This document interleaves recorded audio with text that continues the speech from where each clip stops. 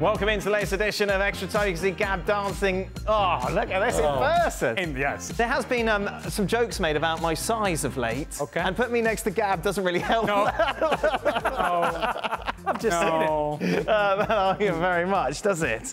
I was watching the show a couple of days ago and you released the biggest yawn when it was on camera, so hopefully that won't happen today. You should be on time because it's not midnight. And You're not, I'm sorry, but you are burning the midnight oil over there. I don't know. You guys are sneaky when the little camera comes on. You don't like to tell you're on camera. I see. So you didn't know whether yawn was coming. It's a basic human function. Yawning is not just contagious. Yes. And even just be talking about it suggests that I expect Dawn to yawn by the time is over. It's playing a mind game. It's got jet lag as well. I like it. Got mind But games at least you're here, happy. Yes. One member of this panel was trying to get out of today's show. What? Who would that be? No, Ali. no. Don, not I heard me. on the grapevine you didn't want to come on. I was tired. I was tired. Up at 6 o'clock. What have you done today? On a plane. Sat on a plane. Yeah, watched a few movies. Well, that's not particularly tiring, Got is tired. it? Got tired. And then I had a shower and I was... And then you're ready to go. I'm ready to go. Beautiful. I had to pick you up. You did? Dan's taxis. Yeah. Beautiful. There we are. Dan's car. He's It's cleaned it up. It's awful. What? It's awful. Still? It's a mess. What's the kids? The kids make a mess in it, don't they? You've got a Hoover? Fun? Got a I haven't got Hoover? time for hoovering. Don, I'm a very busy man. I had to fix my air conditioning today. That was a faff. For Gab and Don. And cheap, I imagine. What are you... Still, there we are.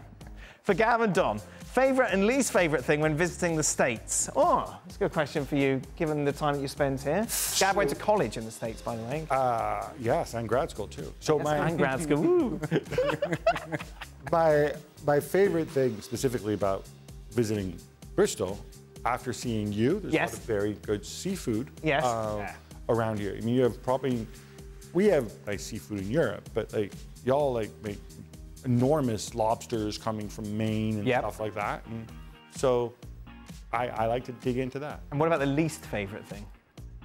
My least favorite is just the traffic. I just don't like that. I don't like sitting in a car for a long time, especially when I have to do the driving myself. Okay, but aren't you staying in the hotel, which is literally 2 minutes away from here?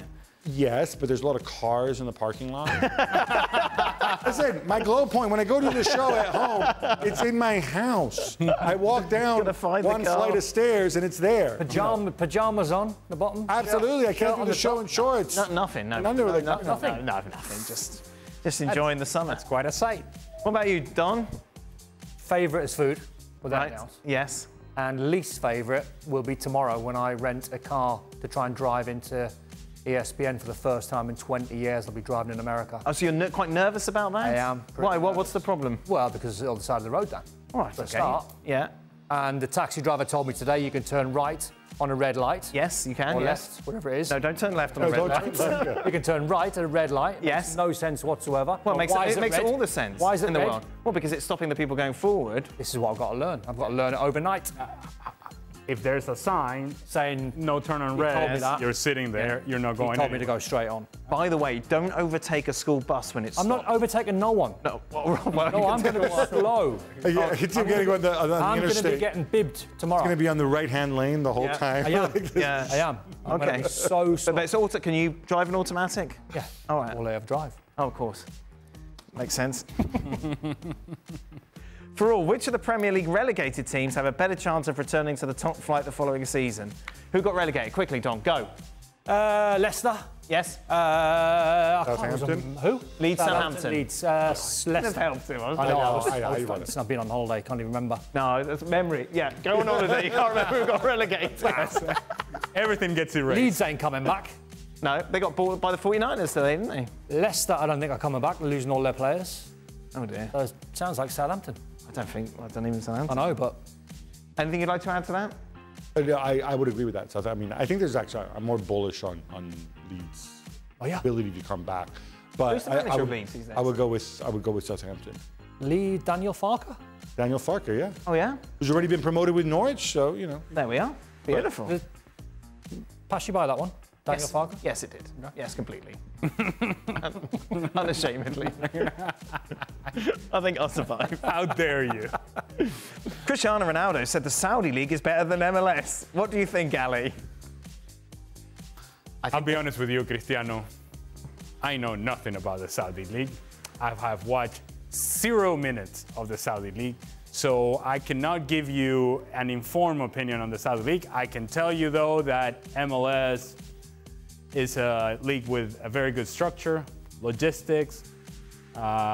You have beautiful stadiums, and in specific markets, it's ideal to play in those markets and the sort of atmosphere that is created in the stadium. Criticism of MLS is perhaps some would suggest the level of play, others would argue the fact that it doesn't attract enough attention through the television, if you will, but there is a lot of competition in this country for sporting fans and their interests. And so MLS continues to grow, continues to get better, and I can only tell you from my own experience, I made it to MLS about 20 years too early. Oh. I was early to the party. Oh. Right now would be Would you still be invited to the party now, 20 years on? I'm invited to every party, Dan. It's whether I go to the party. That's different. Would you have gone to the Saudi League? For the sort of money that they're putting out there? Are you kidding me? Man, I can be in that league as long as they want me to be. For Gab. Oh, this is going to ruin extra time. Where is the Premier League in regards to the punishment of City for breaching FFP? Will there be an answer before the start of the new season? I'll try to make it brief. So it's the Premier League's financial sustainability rules. Manchester City have 115 charges.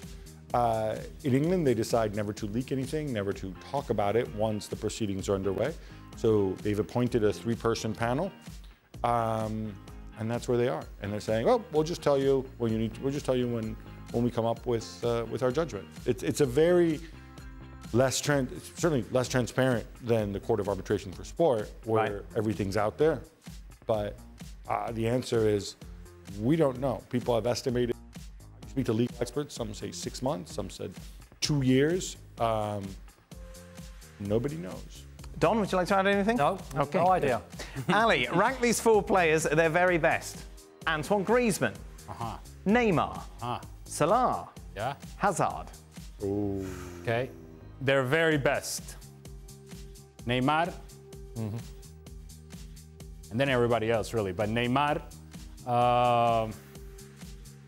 Griezmann, Salah, Hazard. Really? Ooh. You have Griezmann second? I do. His very best is really, really good. Oh, yes, but Salah and Hazard's really good as well. I know, but I'm talking about a World Cup winner. I'm talking about potentially in the World Cup, outside of the outstanding individual performances from Kylian Mbappe. Throughout the course of the tournament, their most consistent player was indeed Antoine Griezmann.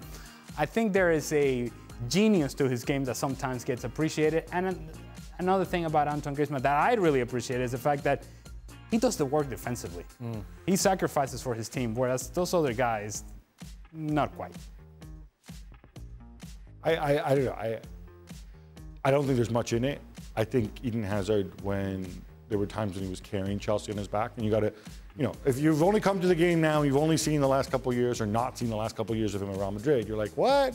But he was... I think it's a bit of a louder and higher one. Exactly. What? There it is. He took on so much responsibility, could do so many things. And I think you're a little harsh also on saying that Salah doesn't work. I mean, maybe he wasn't asked to play midfield like Griezmann was, but in the Klopp system, Salah puts in the work now. Yeah, Ali hates Liverpool. Is that what? Is that what it is? Yeah, deep rooted. Deep rooted. Well, do we agree that it's Neymar and then everybody else? Yes. Don? 100%. What's your order? Neymar, Salah, Hazard, Griezmann. Oh, there you go. All right, focus on this question. In a 5-a-side game between Gab, Dan, Sid, Jules and Seb, in their athletic prime, against Don, Ali, Stevie, Craig and Shaka at their current fitness level, who would win and who would be the MVP for each team? Okay, so Craig can't kick a ball anymore. Stevie can't run anymore. Me and Ali are carrying this team by the sounds of it.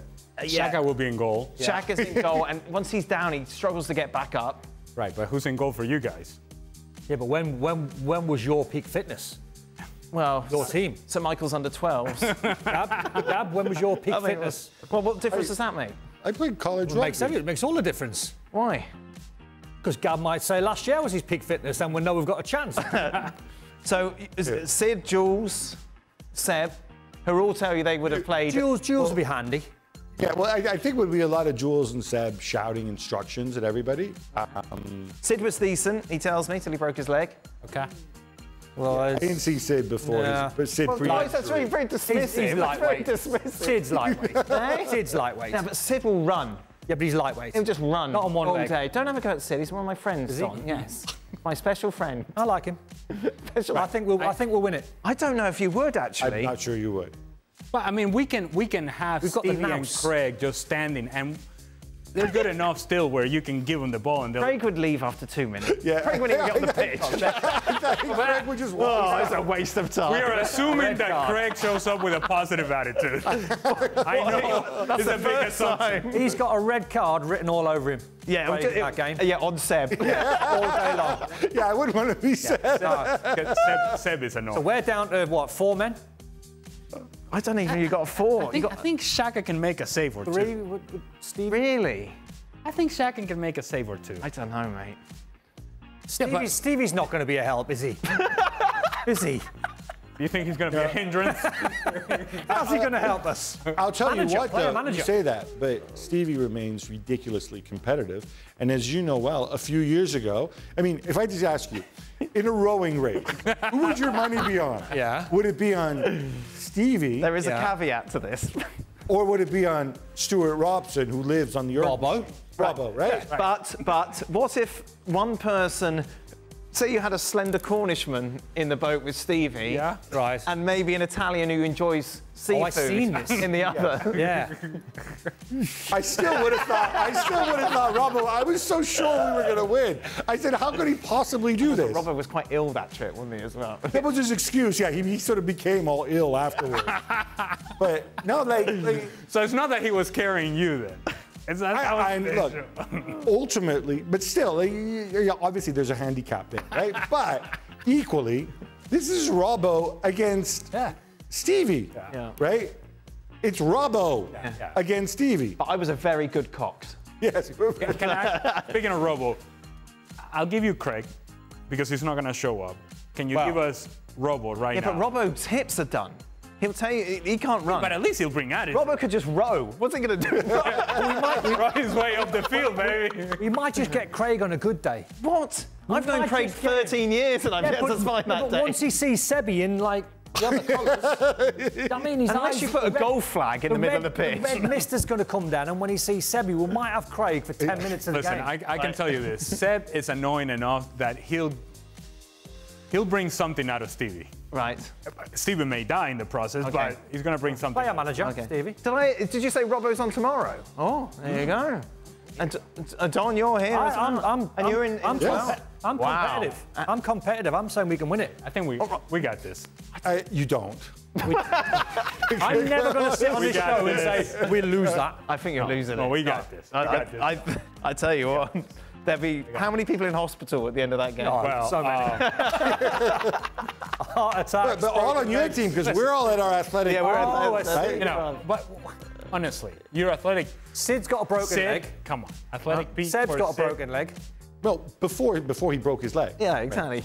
Yeah, but I'd do him. I'd do Sid. Well, how many people are you doing? No, I'll do Sid. Yeah. Craig will do Sebi. Right, so you guys, who could actually run a little bit, you get sent off. No, just these alley goal hanging. We won't. We'll be clever. We'll get a yellow and we'll do a little bit of damage to those two. Take and talking, a lot of talking.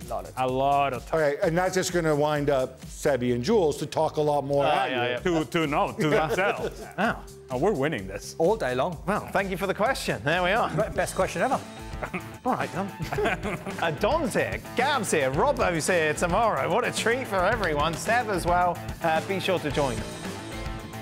Well, thank you very much for watching ESPN on YouTube. For more sports highlights and analysis, be sure to download the ESPN app. And for live streaming, premium content, and let's not forget as well, ESPN FC 7 days a week. Subscribe to ESPN+.